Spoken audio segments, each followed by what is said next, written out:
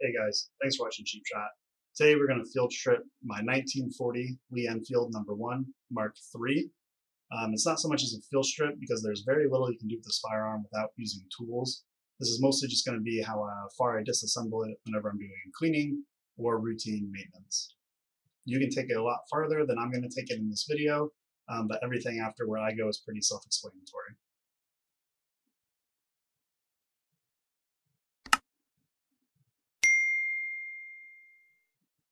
First, we want to open the bolt to ensure that the magazine and the firearm is unloaded. And then we will turn the lug upward, removing the bolt to the rear to remove it completely. Next step will be depressing the magazine release and completely removing the magazine. At the front of the rifle, there are 2 screws to hold on the nose cap / front sight protector. You can remove these screws now. You can see that I'm using a Brownell screwdriver set. This is a fantastic screwdriver set, many bits. If you find that the screwdriver you're using isn't really fitting in these holes, or these slots, I should say, get a different screwdriver. You want to protect these screws as much as possible. Having the right tool for the job is absolutely essential. I like to take an unthread, or vice versa thread, as much as I can by hand, so as to not damage any markings on my rifle.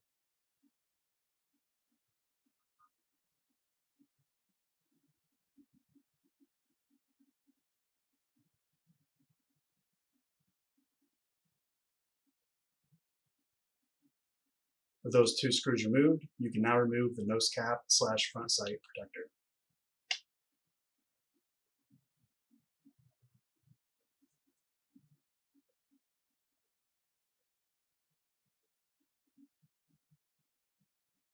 The barrel band holds on the sling, and there's a screw that is removed. You don't necessarily have to take it out all the way. I choose to. And you can see that it has the integrated hinge, which allows for its removal.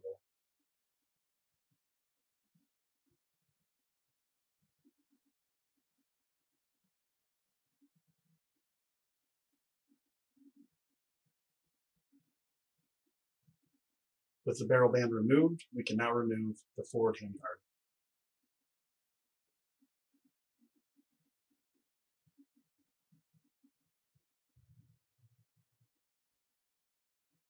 Immediately behind where the barrel band was, there's going to be another screw to remove. It's recessed quite deeply, so if you can't pull it out, don't worry about it. It'll come out when you remove the rest of the rifle. Or if you're like me and your screwdriver just happens to be magically magnetic in this one moment, it'll come right out.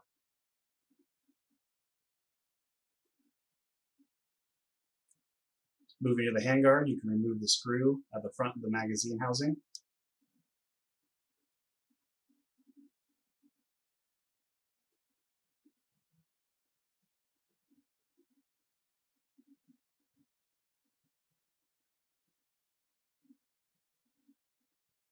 As well as a small screw at the rear of the magazine housing.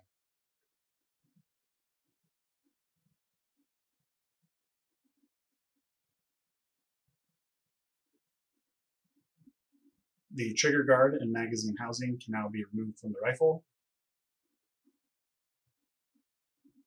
and the forestock can be removed as well. Further, this assembly is pretty self-explanatory. You should be able to see all the clips and screws that you need to remove.